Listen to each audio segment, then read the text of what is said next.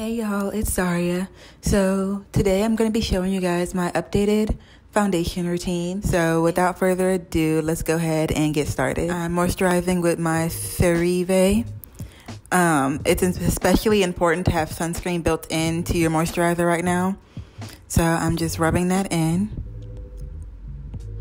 Then I'm taking my Milk Hydrogrip primer. I'm using several more pumps than usual. I think I did about 2.5 to 3.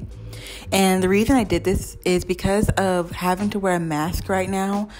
Y'all know probably that the transfer of makeup to the mask is really annoying. So I'm adding extra primer to make sure everything sticks. I'm making sure to get under my eyes real good for the under eye concealer.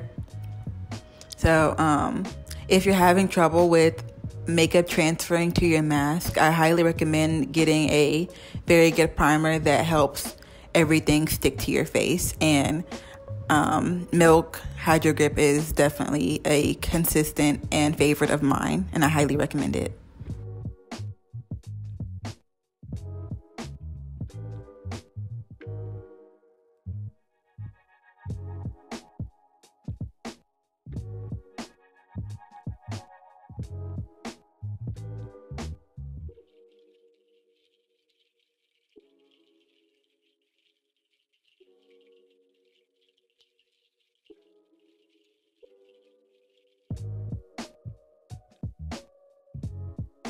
So now that that's all rubbed in, I'm going to be taking my Nars foundation.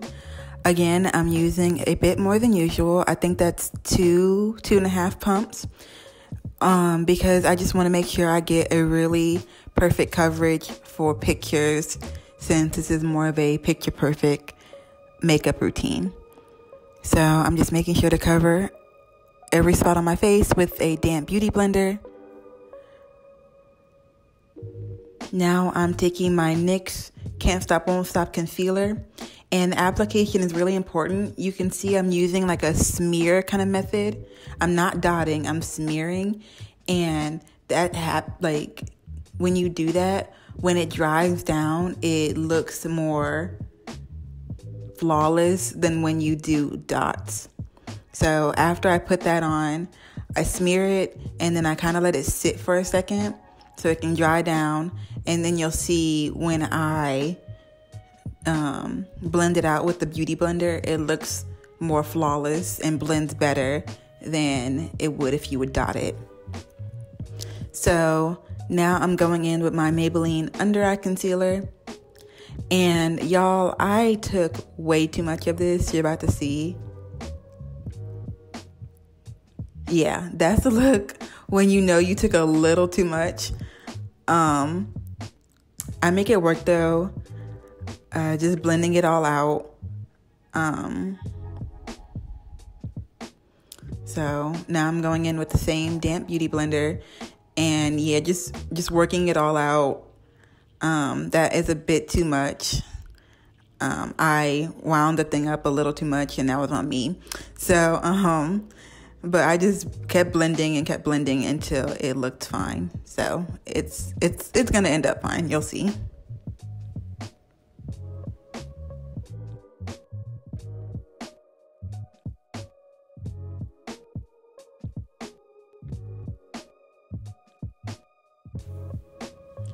So now that I've gotten the under eye concealer blended in, I'm gonna go and blend the regular concealer.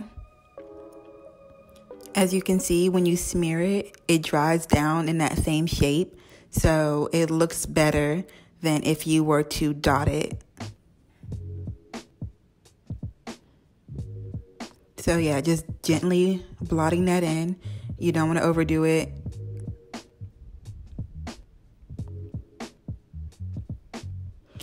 And now I'm taking my Laura Mercier translucent powder in the shade Honey to set the concealer under my eyes. And y'all know how I like to do it. I put more powder and I just let it sit. And after it sits for a while, then I'll go back and wipe it off.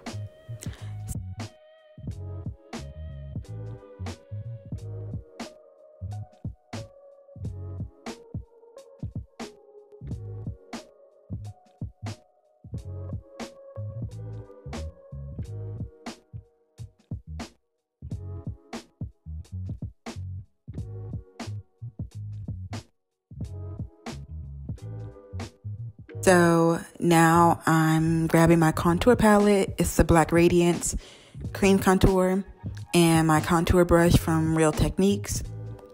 And I'm taking some of the darkest shade and drawing in my cheeks. You know, you suck in with your lips, and I try to go in like an upward motion from the point where my cheek sucks in and around the top of my head up to my temple. Just kind of lightly dabbing because it's cream. It's not too heavy. I don't like much contour. So just kind of being light with it and just dabbing it in. And I think the key for contour for me is to keep on moving. Not dabbing too much in the same area so it doesn't get too heavy-handed in one place. So my tip is to keep on moving with it until you build up to a contour you like.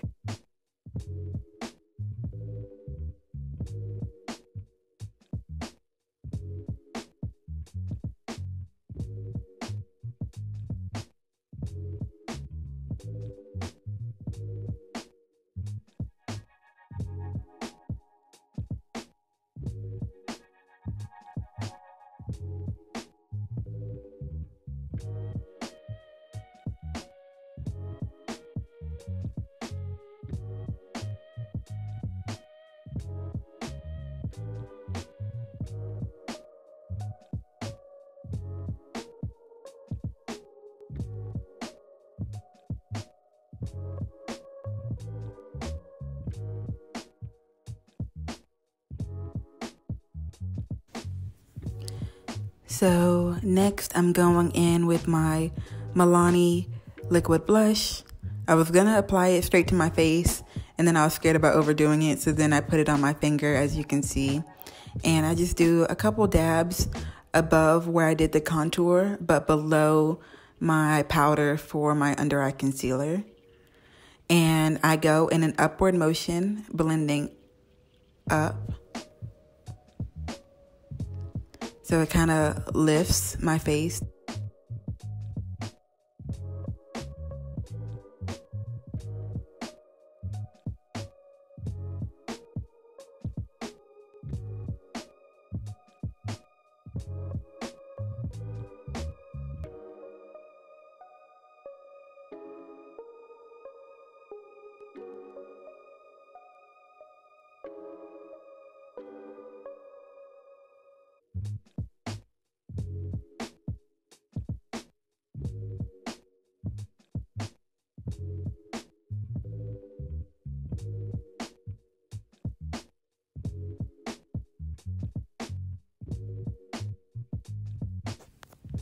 Now I'm going back to the translucent powder and brushing it away with the Real Techniques buffer or buffing brush. I can't remember.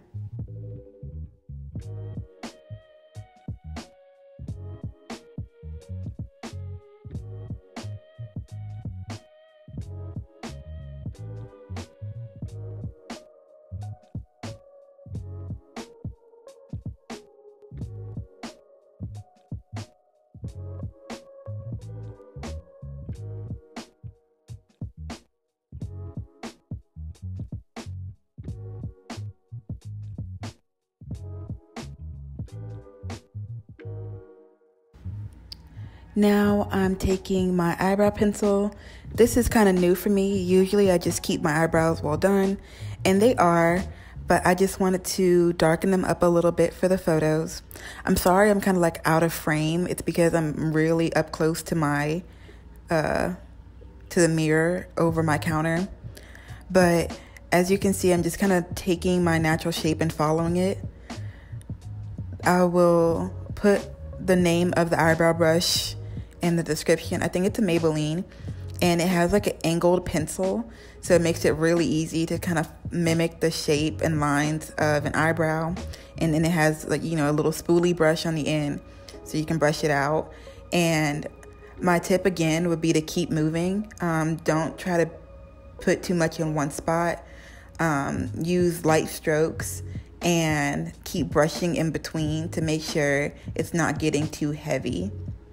As you can see, light strokes upward, kind of mimicking the shape, and just following my brow, kind of just following it in this natural direction.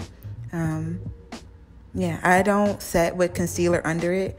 I just kind of pencil it in and leave it as is.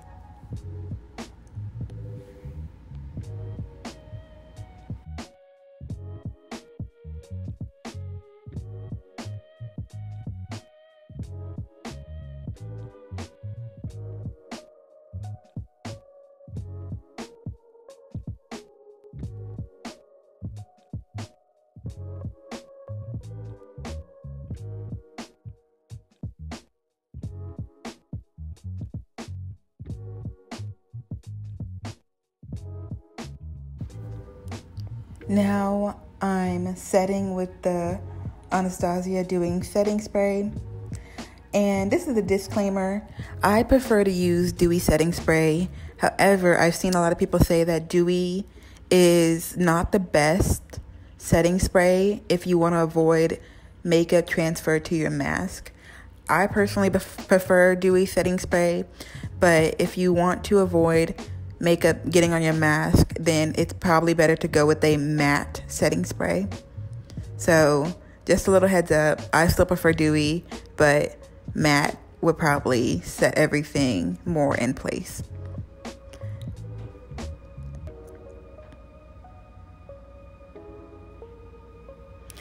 And now I'm gonna put on my eyelashes off camera. I hope y'all enjoyed this video. If you did, like and subscribe, and I will catch y'all in my next one.